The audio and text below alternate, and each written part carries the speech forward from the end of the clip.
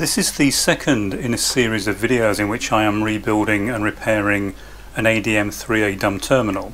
This is the chassis from it. In the first video in this series I stripped the unit down completely, removed all the wiring, transformer, top cover, CRT and main board, and as you can see I've cleaned up the chassis. It's come up extremely nicely. Just had to do some very minor repairs, reattach a few parts that had come loose. But overall it's in very good condition, no major breakages or cracks or anything, and I can now start to reassemble this unit. I've posted a separate series of videos in which I have rewound the main transformer, and I've now finished reassembling that. I've put the screens on and this is now ready for refitting into the chassis.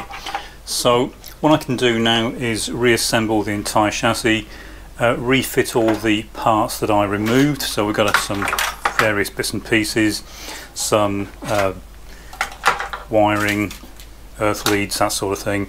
How can I get all these put back in and clean them as I go? Some are a bit grubby, so I'll give those a bit of a clean and a spruce up as I proceed. And then the next step will be to start to refit the main board and see if we can bring this unit back to life.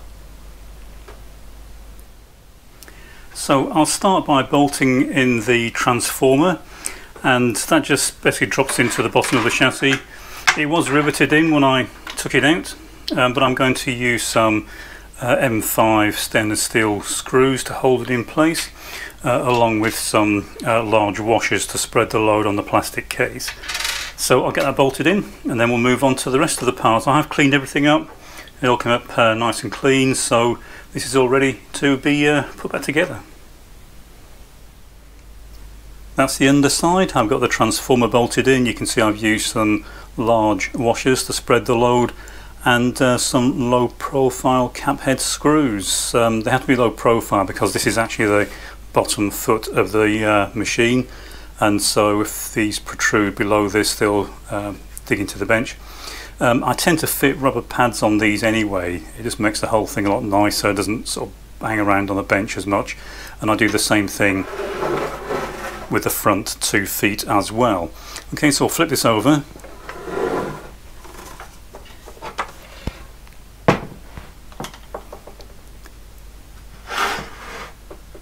So as you can see, the transformer fits back in its original location, and the next thing I can fit is the fuse holder. So that just goes in the rear corner from the outside. We then have the mains cable coming in through this hole, and the mains switch clips into this position. So I'll get all that bolted in place, and we'll then move on and start looking at putting the main board back in. Okay, so that's all the wiring back in place. I've got the main switch fitted, all the grounds connected, the fuse holder fitted. I've replaced the fuse with a 0.4 amp fuse, which is what we require for the UK version now that this has been rewound. And so before we fit the main board, we'll just do a final sanity check just to make sure that everything is still behaving the way that we expect it to. So I'll connect the test meter to one of our 12 volt outputs of the transformer, and we'll power this up. We should get something between 13 and 14 volts. That's fine. We'll check the main switch works. That's all fine. So the next step is to drop the main board back in. I'll reconnect the monitor on the bench and just to make sure it all comes back to life, and then we can start looking at the top part of the chassis and the CRT display and decide what to do with that. And that's the main board dropped back into place. I've got the CRT just temporarily attached. I probably didn't mention it in a previous video, but I'm sure you guessed anyway that this is upside down. It's just safer running it like this with the high voltage at the bottom rather than the wire being stretched all the way across. It's less likely it's going to arc onto anything, and I'm less likely to stick my hand on it. So I'll power this up, and I'll dim the lights as well once it's powered up, and hopefully you'll be able to see something on the screen. And we've got our startup beep, so that's a good sign. Just wait for something on the CRT. Now we've got the cursor coming on. So I'll dim the light so you can see it a bit more clearly. And as I say, it is upside down, but hopefully you can see that it is working. I'll just bring the cursor a bit nearer the top. Very dirty, of course. I haven't made any attempt to clean this. There's a lot of screen burn. I'm currently looking for a replacement CRT, but this one is at least working, so we're getting fairly close to this unit being functional.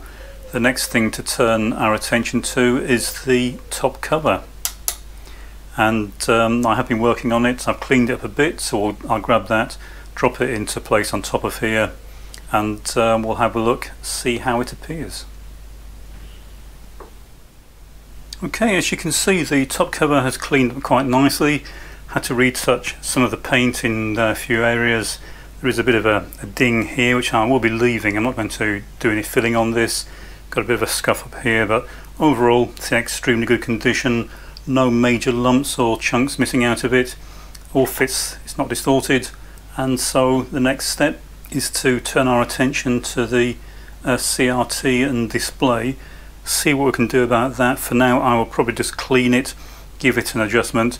There was an issue with it. It was displaying very bright with a dark band for any lines that had text on, and that was just a few adjustments on the main board, so I've got that done. And now I'll clean up the tube.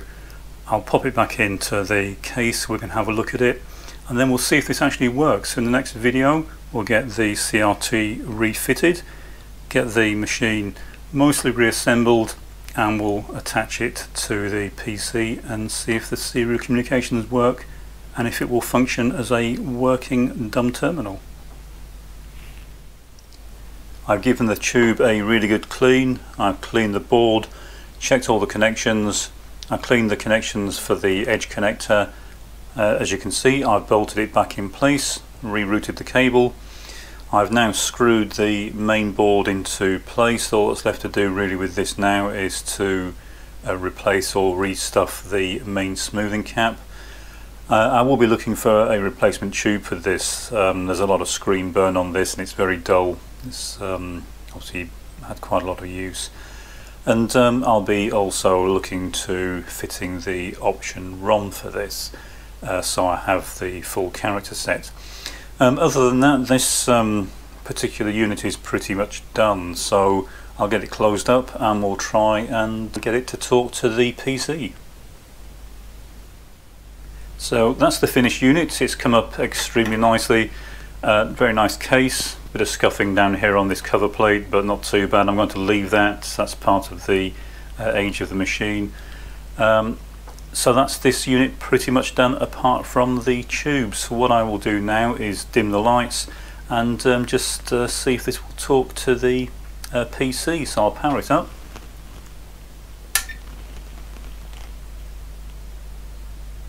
Make sure we get a cursor. As I say, the tube's very dim. It's obviously had lots of use, so it will need replacing at some point, but it's come up very nice and clean. You can possibly see there's a lot of screen burn on here, but I'll just see if I can send it some information from the PC.